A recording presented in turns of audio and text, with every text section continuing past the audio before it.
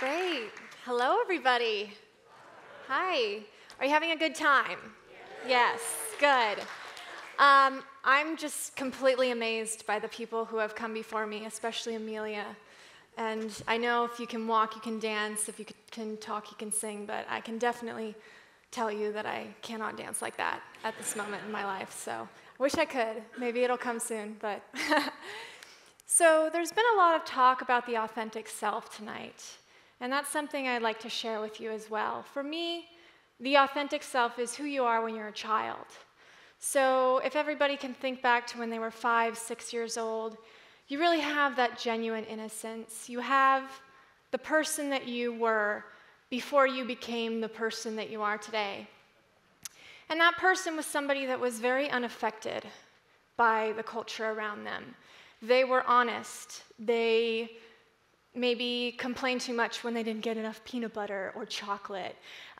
They were picky. They were friendly. They were just very true to themselves.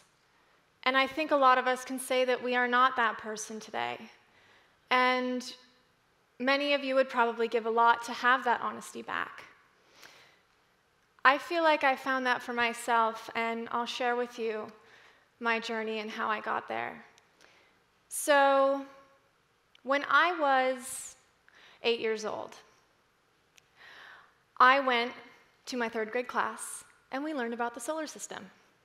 And for some reason, my only takeaway that day was that the sun was a star, and that stars supernova, and that our Earth was a little too close to the sun, and it wouldn't make it through that supernova. It was pretty much gone. And in my mind, I didn't think, oh, a billion years, we'll be fine. I thought, no, that's coming in about 2 days. I'm gone. We're fried. Interstellar barbecue. We're just gone. So you can imagine how that would make you feel as a little innocent child, or somewhat innocent. And I stayed up that entire night crying to my parents, saying, I don't want to die. I'm not ready. I can't die right now. And they said, what are you talking about? You're way too young for that. That's ridiculous.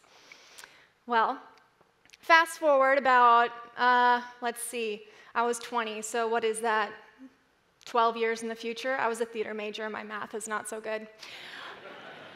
And I am the typical college student. I go to the parties, I eat the Taco Bell, the whole box of Oreos, the whole 9 yards. And I got about 4 hours of sleep a night. You know, that's healthy, right? That's what most people get. And one day, I decided to make a radical change and go to the gym. Now, I was not an unhealthy person, but the gym had been out of my life for a few months, admittedly. And that morning, something was different. I thought, you know what? I need to get a little bit of a workout in. I was drinking a little too much coffee, staying up a little too late. 2 days later, I woke up in the hospital. And, you know, so much for an effort to be healthy, right? I had had a cardiac arrest at the Cal State Long Beach Recreation Center. And fortunately, there had been a sports medicine student right next to me. Nobody else in the entire gym noticed that there had been anything wrong with me. I collapsed in the middle of the gym on the tile floor, and I went down on my knees. One girl noticed, because she was not plugged in to the TVs, to her iPod, to her cell phone. She gave me CPR, the paramedics came, and soon I was taken to the hospital. And what I didn't know until afterwards was that I was shocked 6 times. And generally, if you have to be shocked 6 times, it's just not happening. They need to give up. Fortunately, my pulse came back. I was induced into a hypothermic coma. And during my sleep, so to speak, the doctors tried to find out what had gone wrong. I had no medical history of any of this. I was genetically healthy. I took relatively good care of myself despite the past few months of my college life. And it was still a mystery. I woke up surrounded by family and friends, still more tests. Nothing gave. Nothing showed any reason.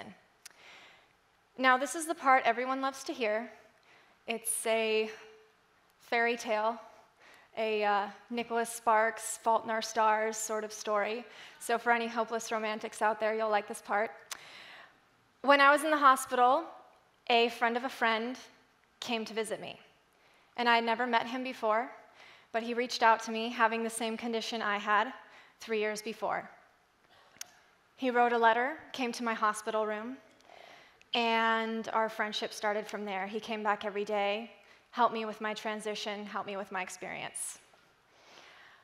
So, what they decided to do was implant me with a defibrillator. And it's sort of like a pacemaker, but it shocks you like jumper cables on a car. So this is about the size of a cell phone. It's right above your chest, and it goes in like so. There are wires in your heart, and after the surgery, you cannot lift your arm, or you'll rip them out. It hurts really bad. You get a lot of scar tissue, and you really don't want to do that, because then they have to pull it all out, and it's really not fun. Every 10 years, you get the battery replaced, and hopefully it doesn't have to do its job. But if the need arises, that's the situation I'm in today. I have a defibrillator, and if my heart goes past 220 beats per minute, then I will get a horse kick in the chest, as they like to tell me. So, what happens after this? I went home. I stayed with my family, and I said, okay, something's got to change. Something's changing in my life already without me doing anything. This was the universe telling me, it's time. Something's wrong. And I had this sinking feeling. I was completely confused. I thought, I have my family. I have my life.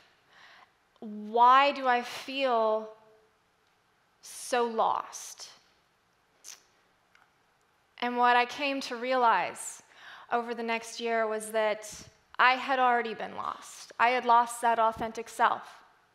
I had lost that young girl. I had lost the person who I genuinely was. And I had stopped doing those things that made me feel alive.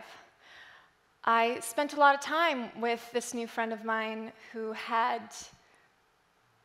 helped me with this new step in my life. And 2 weeks after my cardiac arrest, we climbed Angel's Landing in Zion, much to my parents' dismay, and stopped at every switchback to realize that my pulse was almost 200 beats per minute. So that was an interesting experience. I'm glad I did it. I haven't stopped since. I've been making sure that I don't let that fear of the 220 hold me back from any sort of adventures, so to speak. Over the last couple months, this year, 2014, I've learned a lot of things. I have found that authentic self again.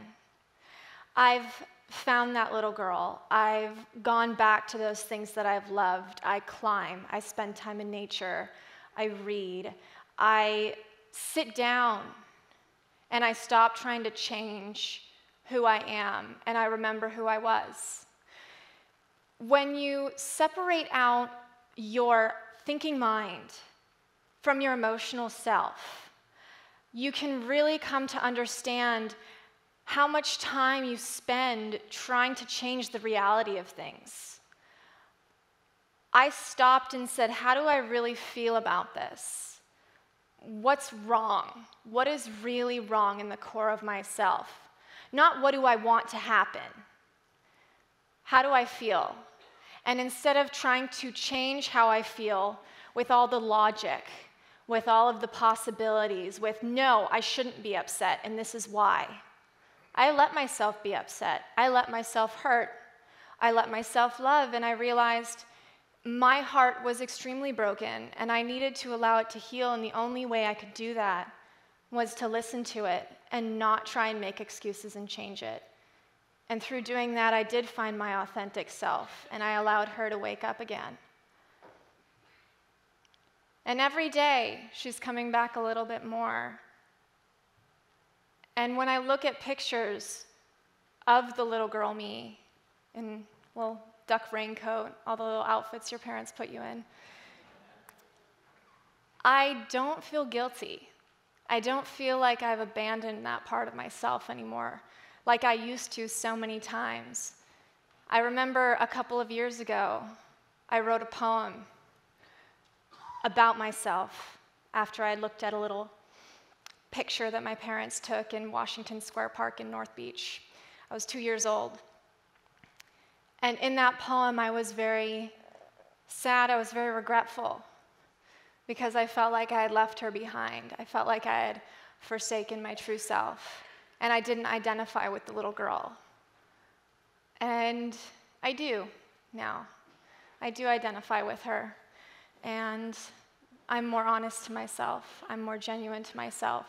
And I hope that for everybody here today, that if you feel like you've lost a piece of yourself, that you can allow it to come back by listening to how you feel, and that you can be authentic and brighter. Thank you.